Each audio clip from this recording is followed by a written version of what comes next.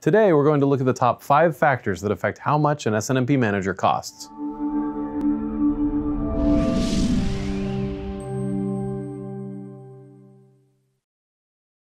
Hi, this is Andrew, and welcome back. If you're looking at buying an SNMP manager, you have a lot of different questions that are going through your head, and one of the most important ones has to be, how much is this thing going to cost me? That's obviously a complicated question. It honestly depends, but I can guide you through some of the key factors that affect price. So when you look at what you're trying to accomplish, you'll get a sense of how much it'll cost to do those things. So let's start by looking at the first of our important SNMP manager cost factors, recurring costs.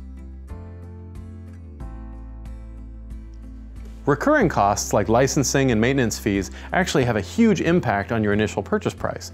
I think we can all imagine everything from a one-time purchase where you pay a fee once and you own your SNMP manager forever. That would be the more traditional purchasing model, all the way to more modern software as a service models where you pay literally nothing up front, but you're signing a contract and now you're going to pay some kind of monthly fee forever as long as you want to use your SNMP manager. And then there are hybrid models everywhere in between where you might pay a moderate initial purchase price and then you pay a little bit month by month for as long as you're going to use the system. So you need to understand what that's going to be, because that can have a huge impact where it might look very attractive in the beginning, but in actuality you're going to be paying these ongoing fees forever. So be aware of that. Now let's take a look at our second important price factor, capacity. The number of devices that your SNMP manager can support obviously has a huge impact on the price. You have everything from a massive enterprise-grade SNMP manager that can support thousands upon thousands of SNMP agents, all the way down to small software that just supports a couple devices. It might be free, could be something that a hobbyist might use or an enthusiast might put in their home network. So there's this massive range, and based on the amount of devices you want to monitor, it's going to have a pretty direct impact on price. Now let's look at factor number 3, reliability. Reliability is a less obvious price factor. A lot of people that I talk to who are doing initial SNMP research say, I can get this software for free. It's open source, I can use it forever, and that's true.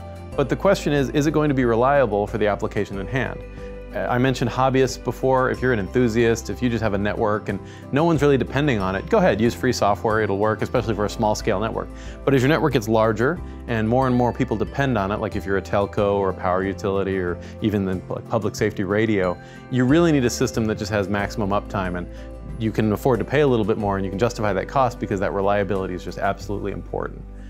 Let's move on now to factor 4, included installation, training, and support.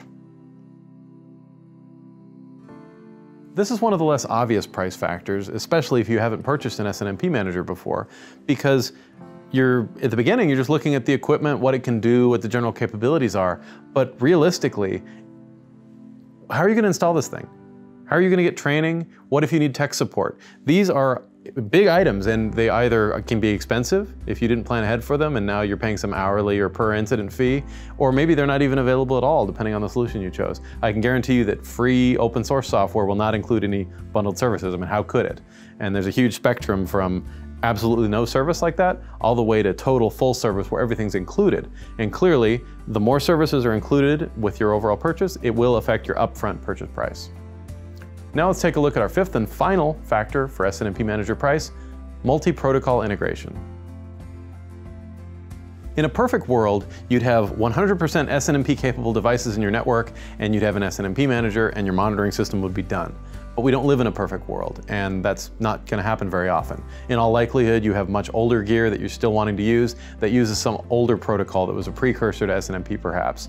You need to have a way to handle that equipment. So a SNMP manager that also handles other protocols can be invaluable. It might increase your price somewhat, but it can be an easy thing to justify when you consider that instead of having multiple incompatible systems and your older master might be a little bit unreliable, you can bring everything into your new SNMP manager that also handles other protocols.